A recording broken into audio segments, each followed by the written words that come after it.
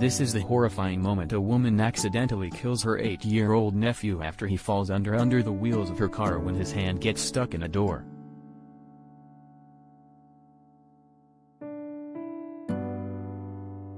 Zerrin Kara drove over her relative's head with her SUV after the youngster took a tumble while running alongside the car.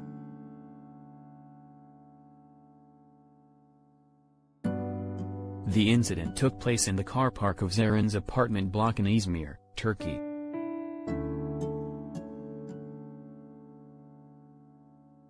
Harrowing CCTV footage shows how the distraught woman carried Zerrin Kara's limp body to the lift, and another clip shows her waiting in the apartment block's lobby where a doctor arrives and performs CPR.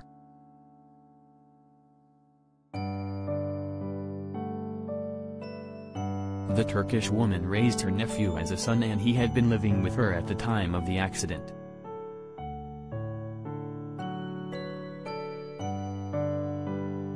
Zerrin was taken into custody but was swiftly released without charge.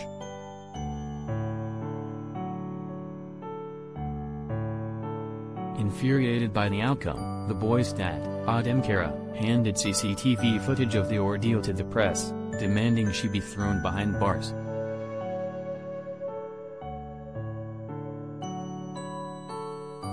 Kutsal's mother had passed away 3 months before the incident, having separated from the boy's father earlier.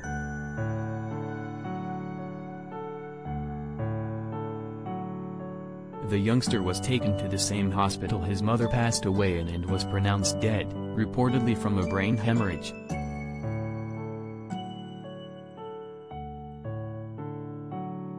Adem was living with his new wife and their child, Kutsal's half-sibling, at the time of the incident.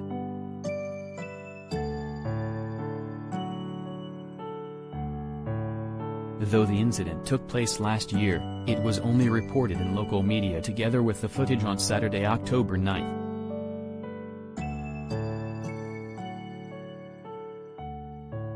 Speaking after the incident in August last year, Adem said, "A child died in this incident. My son died. Even my family was trying to protect my sister. It worked.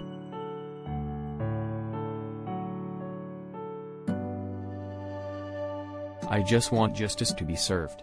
I want her to be caught and sent to prison as soon as possible. I want her to receive whatever the maximum punishment is."